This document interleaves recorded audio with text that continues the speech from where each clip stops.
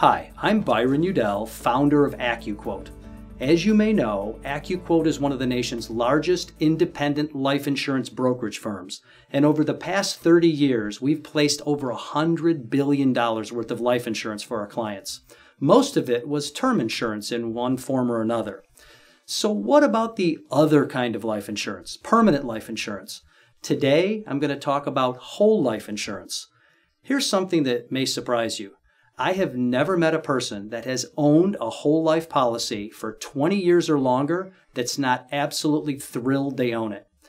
Whole life insurance is one of the most misunderstood and mismaligned financial products on the planet. You've heard it's expensive, that it's a huge profit maker for the insurance companies, that you should always buy term and invest the difference. Most of this advice generally comes from financial people, but not usually from life insurance experts. These so-called financial gurus often know very little about how whole life works. And because of that, their advice, even though it's well-meaning, is often short-sighted and sometimes terribly misguided. Let's look at the facts. Whole life is generally the most expensive kind of life insurance when you look at it based upon the premiums you'll pay each year for each $1,000 of death benefit. Does that make it a bad deal? Not necessarily. If you were about to park your car in a major metro area and you had two parking lots to choose from, right across the street from one another, the first one had a sign out front saying parking $10, and the second one had a sign saying parking $20. All of us would obviously opt for the first lot. But what if I added one more detail to the $20 lot? As you get closer, you notice in the fine print that the $20 sign actually says parking $20, but when you leave, you get your money back. With that additional information, I suspect many of us would now opt for the $20 lot, assuming, of course, that we had the $20 on us. Now, life insurance isn't quite that simple, but the analogy helps make a point that, of course, price must be considered in any buying decision, but always in relation to total value. In other words, what are you getting for what you're paying? A lot of people consider me to be one of the nation's foremost experts on life insurance, and I own a lot of life insurance. Among my policies is a whole life policy that I bought 25 years ago when I was just 32. At the time, it seemed like a big premium to pay, but I bought it anyway because I truly believed that what I was getting far outweighed what I was about to pay. Let's take a look at my policy so we can see how things played out. My initial face amount, or death benefit, was $500,000. My annual premium is $4,635. The annual premium includes a disability waiver of premium feature so that if I become disabled, the insurance company will have to pay my premium for me.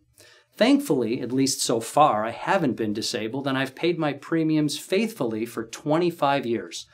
$4,635 a year for a total of about $116,000. So, what do I have now?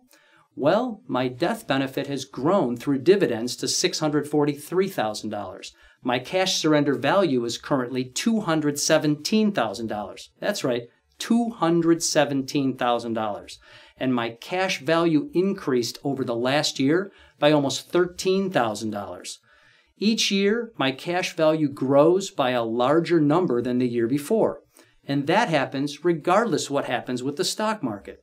Safe, predictable, and positive growth. You'll remember that I mentioned the disability waiver feature.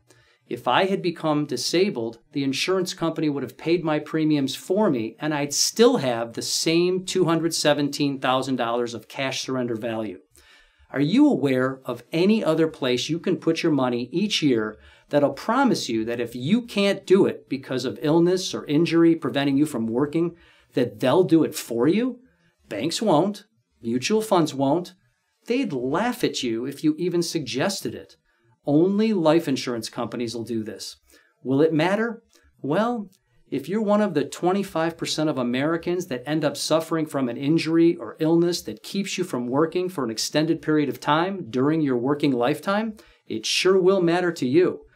When I look at my policy and I do the math, I've earned a reasonable rate of return over the period I've owned it.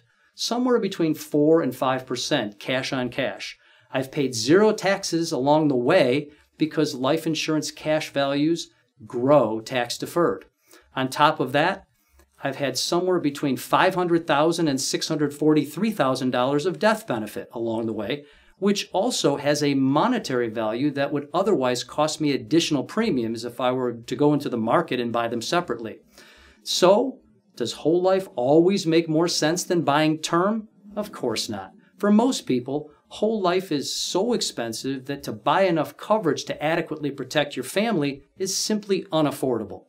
But what if you do have the money and can afford it? Does it make sense to put all your money into whole life? Of course not. But does it make sense to look at whole life as a rock-solid component of a long-term accumulation strategy that protects you against some risks that no other financial instrument can? Absolutely. And I still challenge you to find me anyone who has owned a whole life policy from any decent insurance company for over 20 years that's not happy with it. Thanks for listening, and feel free to call us anytime for more information.